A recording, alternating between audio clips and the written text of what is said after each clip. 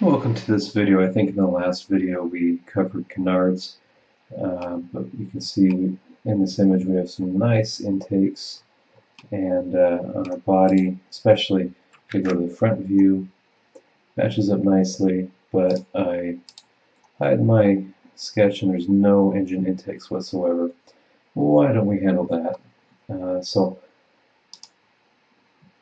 activating my front sketch again, I'll change my appearance of my plane again to glass, and that way it'll be transparent and I can see the sketch behind the body. And there I've got a nice little line as to where my intake is. So I'll highlight my front plane, reference geometry plane, I think 10.475, but in the opposite direction is a really nice fit as to where that intake is. I'm going to create a sketch, and you can reference the picture, but the picture is a little bit hard to see. So I'm going to go to my front plane, or my front view rather, double click on the sketch picture, and make that some like 0.5 for transparency, and it becomes a little bit more bold. But again, the picture is a little bit hard to see, so we'll go with our appearance. We're going to remove our part appearances, and now the engine intake becomes a little bit more apparent from what we've been doing. So, Control 1. The real Rafale has a gap between the engine intake and the body, and we can replicate that. I think the easiest way to do that is to go to our original boundary where we made the body, and that's the sketch where we're going to be sketching similarly close to where our intake is at. So I'm going to show that on my machine. It's sketch number 6. And actually, before I create anything, I'll just select this line, and we're going to, on the sketch menu, well, first I guess we have to create a sketch on the plane that we've created. So sketch, highlight this line, and offset.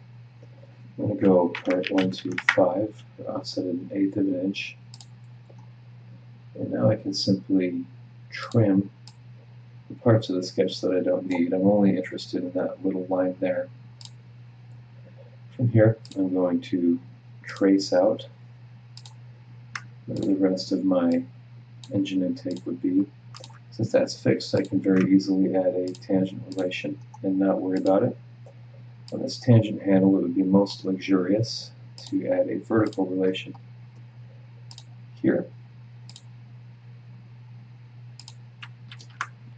That's about where a tangent point would be-ish.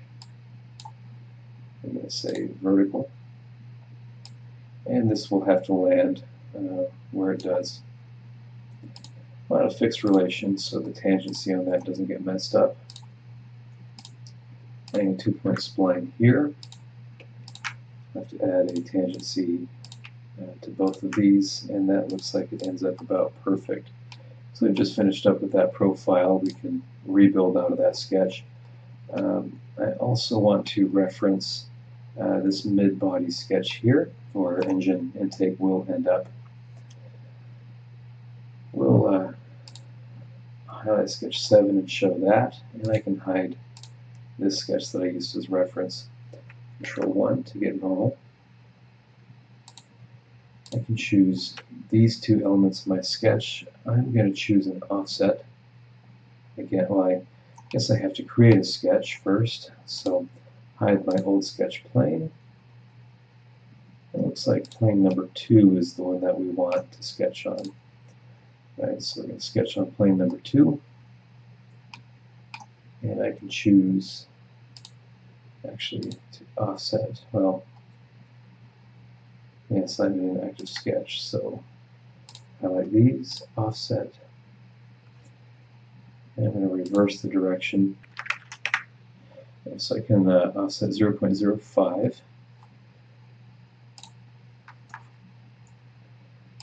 Notice I have one element here and an element here. So if I choose 2 more elements, we should be fine.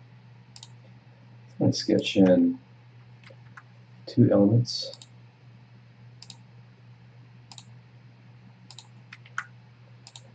I'm going to make these, I would do well.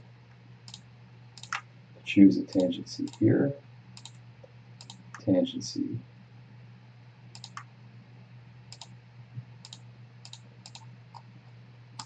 too much selected, so tangency, there we go, there.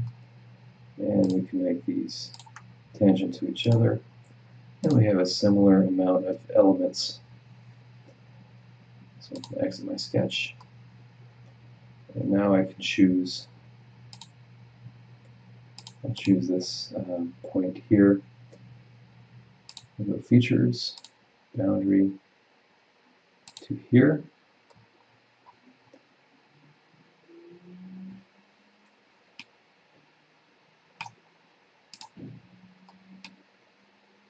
And now let's choose to loft.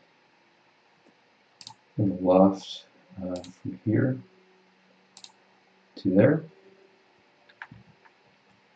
Start and end constraints we can make normal to profile, normal to profile. And we're lofting pretty smoothly. But this is going to loft in as a solid, and we can easily remedy that by selecting our thin feature. I think 0.1 is going to be okay, but we're going to thin in the opposite direction, or 0.01 rather, and make that 0.05.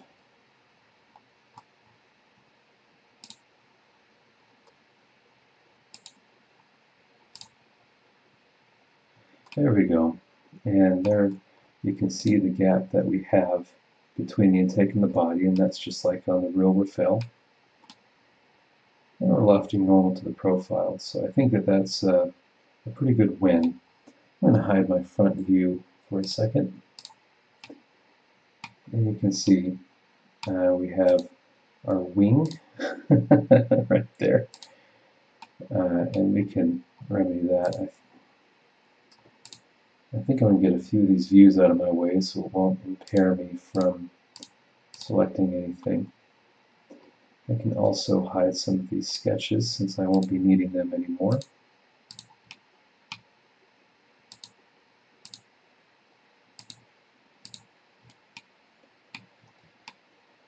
So this can be remedied by choosing surfaces and delete face. I also have delete and patch selected. And that wing is now gone.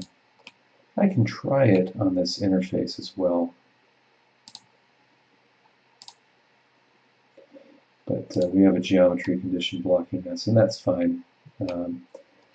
So that is our intake.